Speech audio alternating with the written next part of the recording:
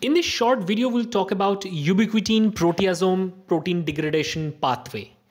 So ubiquitin-proteasome pathway is a system which is very critical for the cell, which regulates protein degradation. Question is, what is the utility of this pathway for a cell? Why it is important for the cell? Because this kind of pathway ensures that it degrades misfolded, damaged, and basically non-functional proteins to maintain cellular homeostasis. So one can imagine this to be a quality control pathway as well. So there are two main components to it. One is ubiquitin, which is a small protein, 76 amino acid long, and that tags the protein for degradation. So it's kind of like a degradation tag. And then there is a proteasome, which is a large proteolytic complex that degrades the ubiquitin-related proteins, which were previously marked for degradation. So it's kind of like a shredding machine. Now, this kind of pathway is pretty similar to this real life scenario. Imagine this particular sniper has to kill one particular person in a crowd. But how does the sniper recognize who is the target person? Until and unless somebody tags that person, it's impossible for the sniper to look at that. And here the person may be a spy who pointed out this is the person to kill, and then the sniper can kill. Similarly, the proteasome is the sniper. Proteasome doesn't know which particular protein to degrade. Proteasome doesn't know whether that protein is non-functional, aggregated, or misfolded. So proteasome's job is just like a sniper, to kill or to degrade. And the main job is done by the polyubiquitin-related tag, which is provided by these ubiquitin enzymes. Basically, there are E1, E2, and E3 enzymes, which in coordination flag the particular protein with polyubiquitinylation mark. And that's the key mark for degradation by proteasome. So let us talk about the step-by-step process of ubiquitin-proteasome pathway. So first of all, the E1 enzyme, which is ubiquitin activating enzyme, activates the ubiquitin in an ATP dependent manner. Then there is E2 protein, which kind of is a conjugation enzyme. So it's known as ubiquitin conjugation enzyme. It transfers the ubiquitin residues to a target protein. And it does that with the help of E3. So E3 kind of coordinates with the target protein, and E2 transfer the ubiquitin protein into the target protein, kind of flagging them for destruction. So E3 is the ubiquitin ligase, and it facilitates the transfer of ubiquitin from the E2 to the lysine residues of the target protein. Always remember that lysine is the residue that gets ubiquitinated.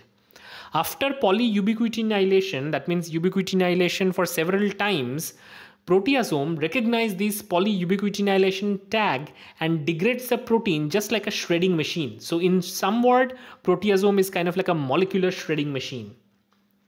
It's important to note that polyubiquitinated proteins are destined to be degraded. So polyubiquitinylation tag is a tag that is interpreted for degradation.